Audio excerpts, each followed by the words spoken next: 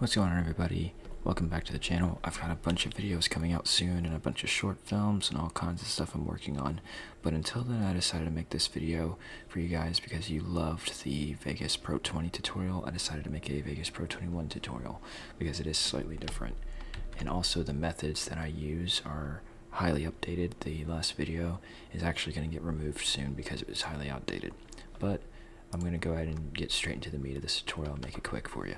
So first things first, camera. You need to make sure you shoot on a flat color profile setting if you can, and try and keep it default. I know a lot of YouTubers out there will say set your saturation and contrast and sharpness to this, this, and this. Well, actually, camera manufacturers have a specific lookup table that they install into your camera software, which becomes very, very important here. In fact, it's not even a LUT, it's actually a color space. So like, for example, this was shot on a Zcam. We are going to be grading footage from two different cameras just so I can show you what it looks like when put together.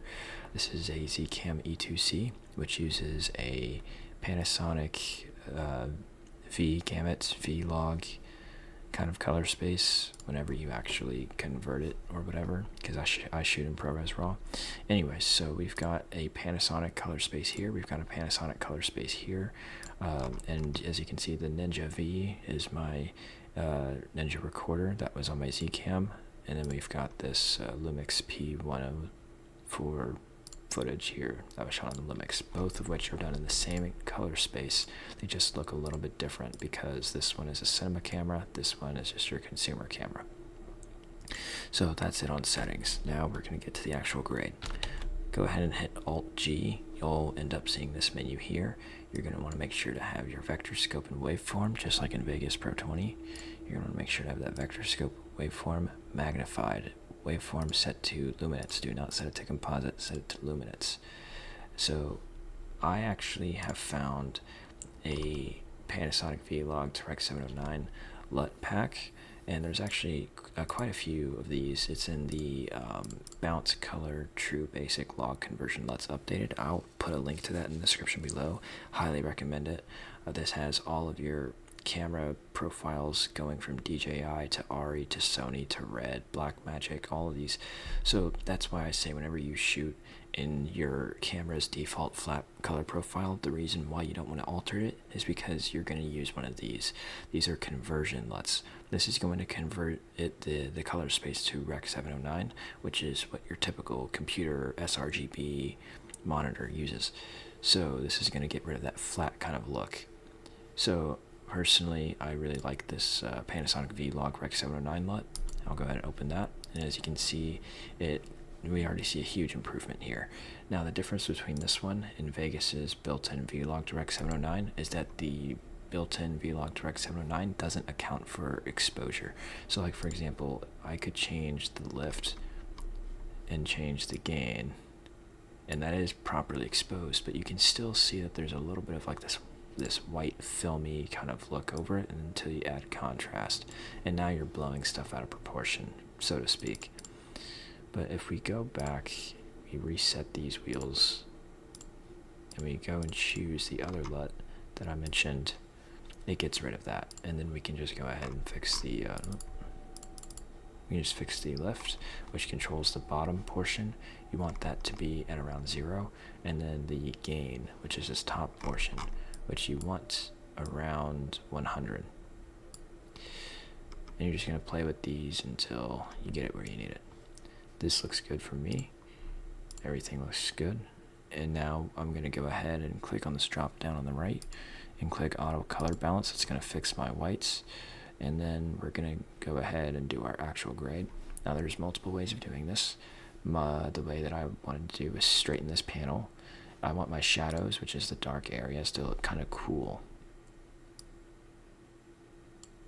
And then I want my main subject to look a little bit warm, so I'm going to kind of give it just a tick upwards. And then my highlights, I usually like to go for yellow highlights, especially during the sunset.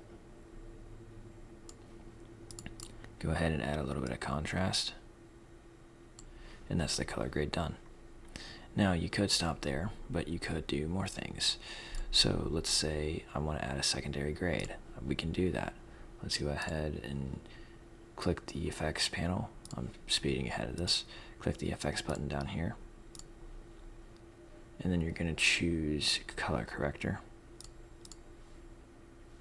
And now you can do other stuff too. So like for example, if you want I have a bunch of different stuff here, presets that I've done before. Like I can choose this preset, and that's what that looks like. I can scroll through and just go to different ones. Like this one, for example, looks pretty interesting. I could keep that. That actually looks really good. And then whenever we play it, looks like this. It's only a couple seconds long because I didn't want to show you what the actual project itself looks like. But yeah, that's what that part looks like. I think it looks pretty nice. Moving on to the second clip, we're going to speed through this one, do the exact same thing. Alt-G, input LUT, Rec 709 from the vlog. And I like to do the exposure adjustment first, so we can go ahead and do that. Now, whenever your waveform looks like this, I just try to get the majority, or at least the top majority, to start hitting the highlights, and then bottom majority start hitting 0. So right now, that's about as good as I'm gonna get. And then I'm gonna go ahead and auto white balance. And then I'm going to change a couple things here. I want really cool shadows, and I actually want to cool off the midtones just slightly, but then warm up the highlights. And then I'm gonna go ahead and contrast. And then I'm actually going to do that secondary color grade as mentioned before.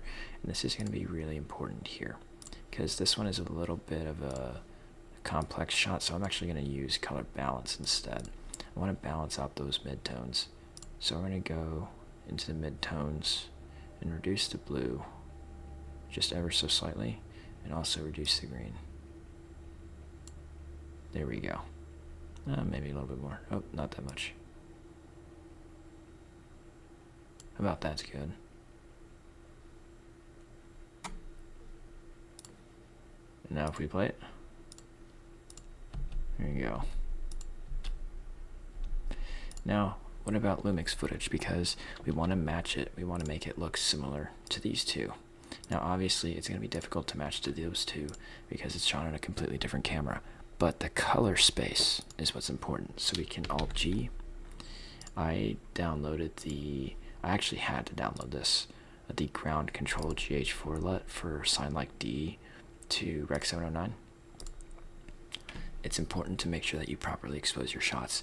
I was unfortunately on a run and gun setup. I was by myself with no PA, so unfortunately I did not get that the luxury of being able to properly expose all of these, but you should definitely make that like a main priority in the future if you are a filmmaker.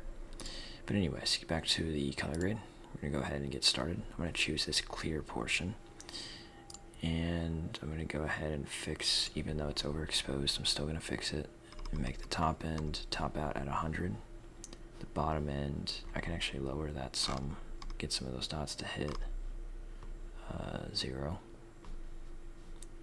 Looks a lot better already. The highlights, I'm gonna want it to be slightly yellow, but not too much, because we don't want to damage it. And for this part, it's really just playing around. I don't mind it being slightly green here. For the shadows, I want cool shadows. And if it's like, if you can't tell where your shadows are, you can always move it to the outer rims. Just start moving it around and you should see it.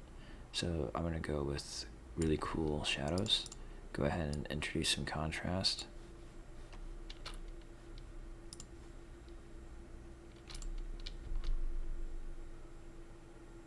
I like it.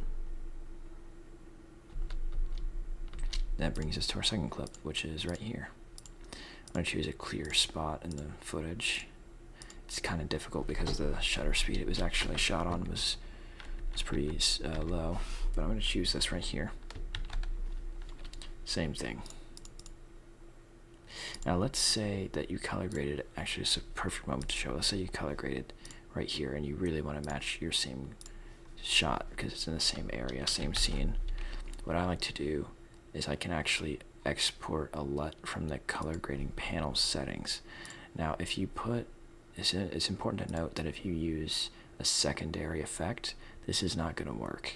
It's only going to copy over and save the color grading settings from this panel here. This is not going to be for any other plugins, but you can click this button right here for export LUT, and then you can put that wherever you want. I'm going to put that here in my LUTs folder. I'm just going to call this test. And now if I go here, instead of having to do all that other stuff, I can go to look LUT, which is if you're going to use this, for example, open that, bam, it's matched. It doesn't look like it because there's not much green in this one to kind of show it, but it is matched. You can definitely see it in the shirt as the reference point that it is indeed matched. So, and then you can also change like the strength of it. Let's say you don't like the look of some of it. Like for example, I really hate how the shadows are just absolutely crushed here, so I can just kind of let off just a little bit, just enough to prove the point, and then do the rest in saturation, and then raise that bottom end if I really want to.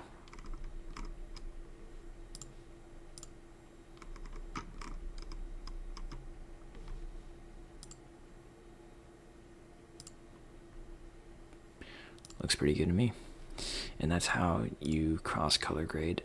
Again, it's going to be difficult to match footage from a completely different sensor, but at least it's in the same color space. And that's pretty much how I color grade my footage.